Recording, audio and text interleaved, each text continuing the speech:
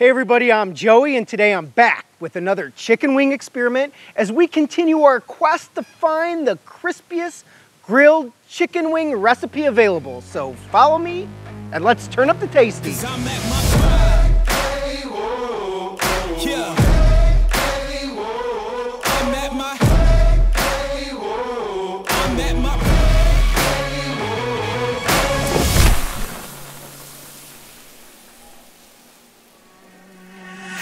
Okay, so we're back today with another crispy grilled chicken wing experiment. We've done a couple of these already, and so we're really building upon our findings. One of the things that we learned in our last video was that our crispiest wings came from a dry rub mixture that included 2 parts seasoning to 1 part baking powder. And so that's what we're gonna do here. That's gonna be our control group. We've already mixed it up right here in this bowl, but today, instead of using JoJo rub, we're going to use Rescue Rub by Code 3 Spices. You can find all their spices online at code3barbecuesupply.com. They're great friends of ours and they make a great product. So we're gonna use it here today.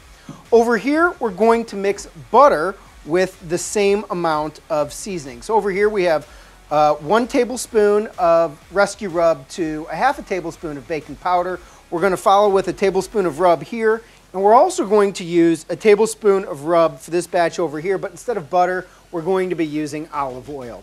The reason we're using olive oil and butter mainly is to try different smoke points to see if that has any impact on the crispiness of the wings. This will essentially be our control group. So I'm going to go ahead and get these seasoned. Sorry, I have something crawling on my leg. All right, over here, these wings are nicely coated with 1 tablespoon of olive oil. Just to be clear, that is not extra virgin olive oil, which has a lower smoke point than standard olive oil. So just wanted to clear that up. Next, we're gonna add 1 tablespoon of this Rescue Rub.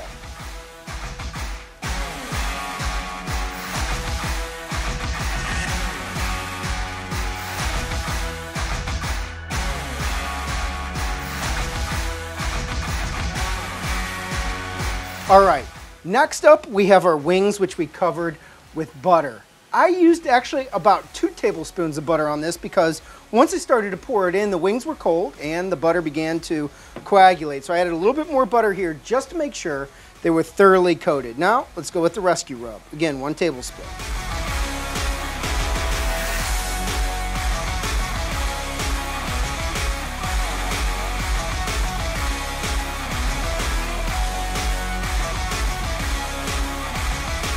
Okay, and next up right over here we have our control group. These are totally dry wings. We're just going to add our mixture of baking powder and Rescue Rub.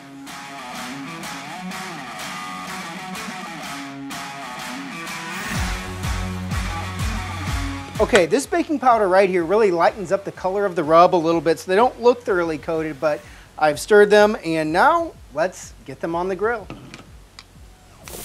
All right, we got this grill going nice and hot, so now it's time to get the wings on, starting with our control group right over here again.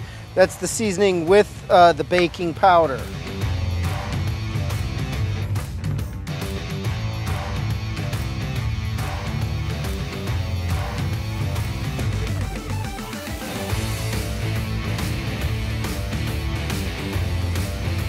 Okay, next up, it's time for the group with olive oil and seasoning, and boy, do those look pretty. Take a look at that.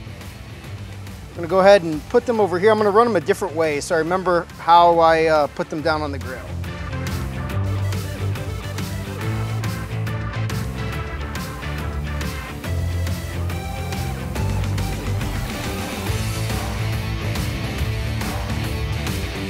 Okay, and finally we have our group with the butter. You can see that butter is still coagulating a little bit. I want to be honest with you guys about what we're seeing here, so we'll just have to see how it turns out. I mean, some of the wings, like this part right here, don't look like they have a lot of seasoning on them, but it seems like we have more seasoning in the bowl, but let's give this a shot.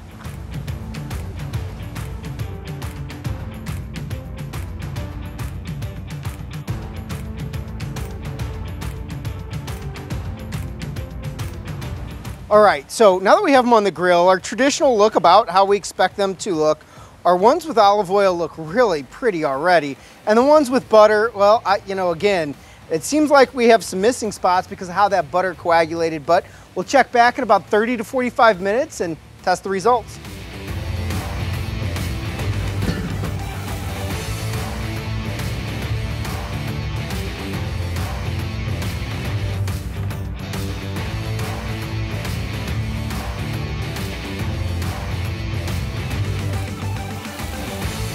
All right, guys, I know I said I'd be back at the end of the cook, but I thought we'd do about a 20-minute check-in just to see how they look. And you can see there's really very little distinction in the color. We can see some, oh, I guess I'll call it a naked spot right here from the way that butter coagulated, but they're all looking really good. We're gonna get this back on, let them finish out the cook until they get nice and crispy.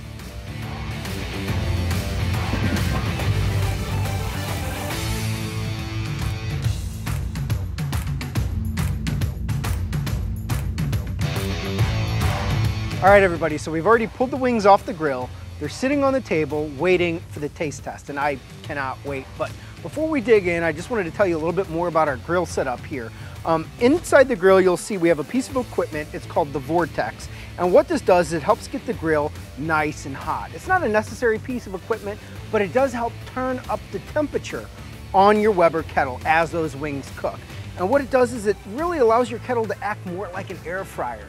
As it brings the heat up around the dome and circulates it across the food. But there's one key distinction between an air fryer and this, and that's that awesome smoky flavor. So I just wanted everyone at home to know exactly the type of setup we were using. So if you wanted to, you could recreate this experiment right in your own backyard. Now, it's time to eat some wings.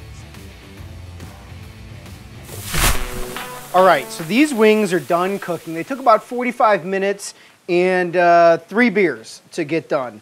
While those were cooking, we actually started up our charcoal chimney right back there and cook a steak directly over it. We're gonna share that in another video.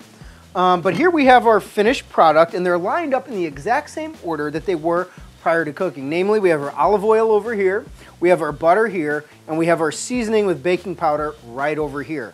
So it's time for my favorite part.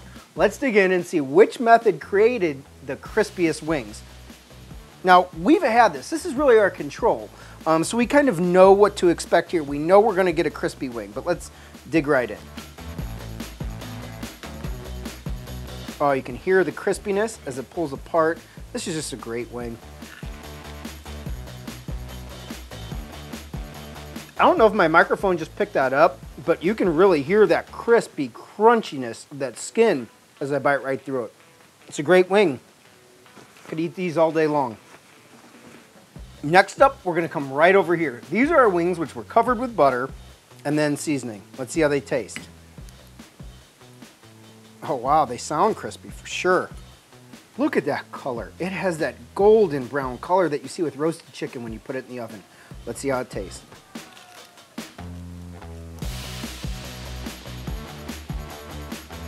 Wow, that's a crispy wing. Again, I don't know if the mic just picked that up, but you can really taste that crunch as you bite through that skin.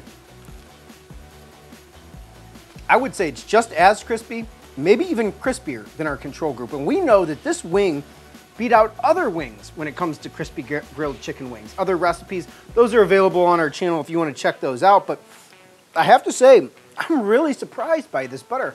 Candidly, going into it, I thought it would probably be the worst. I think that there are some advantages and disadvantages I see right away. First of all, I have had people say to me that they have a sensitivity to the taste of baking powder. Personally, I don't. I don't notice any difference when it's in there. So that could be one reason why you'd want to go with the butter. The downside to the butter, I think, is that it coagulates and made it harder to season, as we showed you in the beginning of the video. But now, let's dig into these ones that are covered in olive oil. Well, they don't sound as crispy, just breaking them apart, but let's see how they taste. It's a crispy wing. It's a good wing. It's a very good wing. If I had to make one observation about this, it's almost like the skin itself tasted a little thinner than the skin did on the other two, but that didn't result in additional crispiness. So I think if I were gonna make these again, I would not go with the olive oil. Again, it was a good wing, but not the crispiest of these wings. I will be trying this butter recipe again though. This is absolutely phenomenal.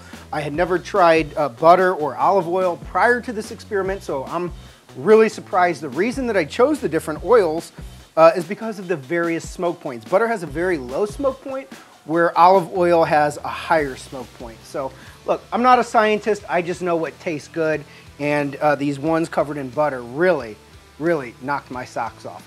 But give it a try at home for yourself, and let us know how it turns out in the comments below. And if you like this video, you know the drill. Go ahead and hit that big thumbs up like button, or even better, subscribe to our channel. We release a new video every week. Lots of fun experiments and many different ways of cooking meat made easy. I'll see you guys next time. Salud.